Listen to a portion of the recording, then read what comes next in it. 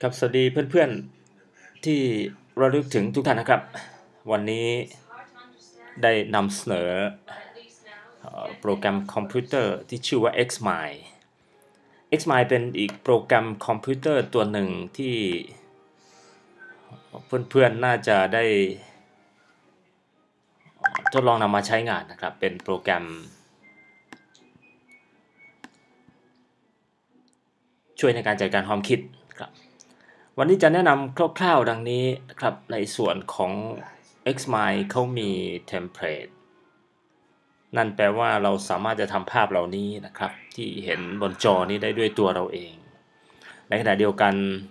ถ้าเราไม่ใช้เทมเพลตหรือต้นแบบของเขาที่มีเราก็สามารถจะสร้างของเราขึ้นมาเอง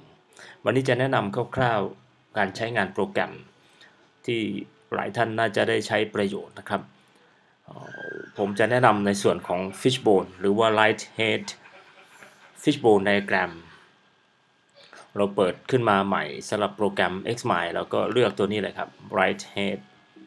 หลังจากนั้นก็เลือกธีมของภาพนะครับว่าต้องการสีในโทนแบบไหนคำว่าธีมก็คือโซนภาพเราก็เลือก Professional ปกติแล้วก็สร้าง Create ขึ้นมาเพื่อนๆลองดูแอปพลิเคชันตัวนี้นะครับหรือว่าอาจจะเรียกว่าซอฟต์แวร์ในภาษาโน้ตบุ๊กในภาษา PC ปัจจุบันจะคุ้นเรื่องแอปพลิเคชันเราได้หัวปลาขึ้นมาหัวปลาตรงนี้จะใส่สิ่งที่เรียกว่าเป็นปัญหานะครับเราจะใส่ปัญหาลงมาในส่วนนี้หรือว่า problem ใส่ปัญหา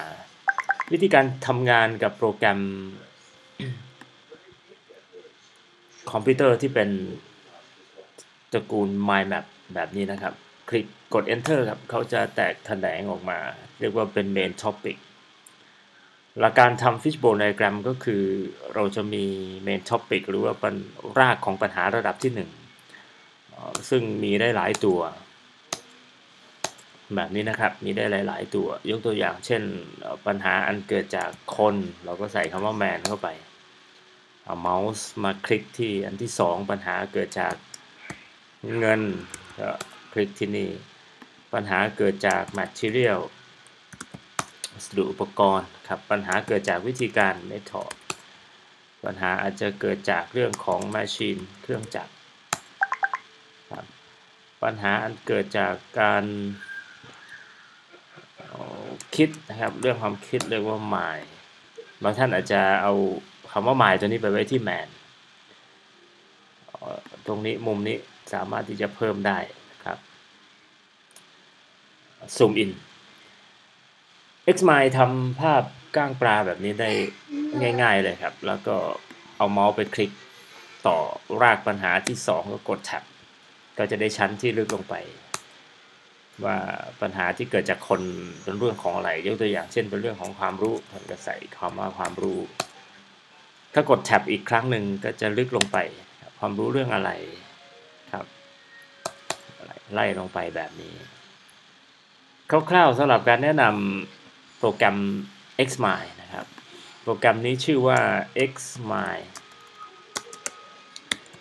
โปรแกรมชื่อว่า Xmind ซึ่งเพื่อนๆก็สามารถที่จะ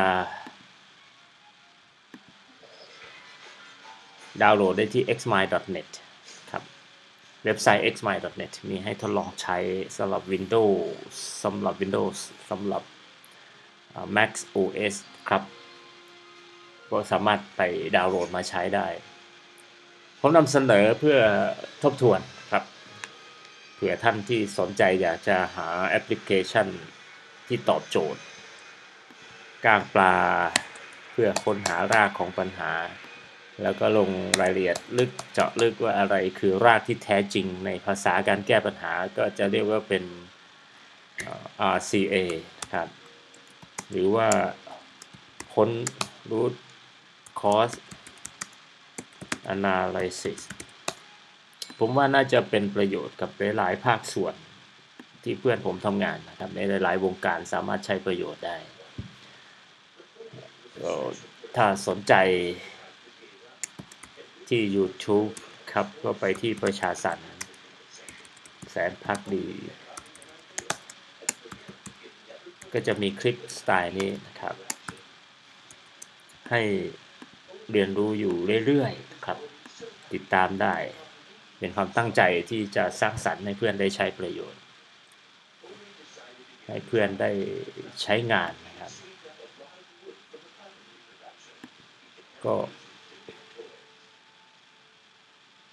หวังว่า